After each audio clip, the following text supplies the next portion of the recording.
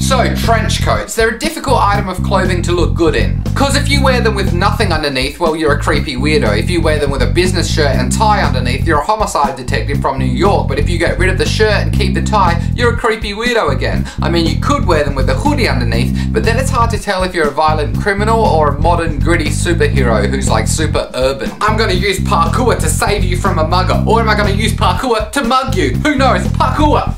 I mean, I guess you could go for cowboy or cowboy Batman, but there's really not that many options. Point is, it's hard to wear a trench coat without looking suspicious. It's the same with ski masks. Can you imagine how excited criminals were when they were invented? Oh, I'm so sick of having to wear all this stupid crap when I rob banks. I can hardly breathe or see in all this stuff. Hey man, you know how I'm going skiing next week? Well, I bought this awesome new mask to keep my face warm. Give. Actually, you know what? It's a free world and it's cold outside. I want to go for a walk. I should be able to wear a trench coat and a ski mask to keep me warm. No one could stop me. Goodbye.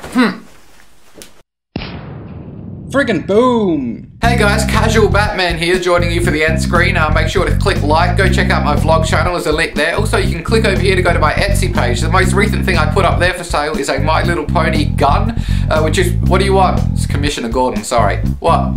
No, it's my day off. Why do you think I got this shirt on?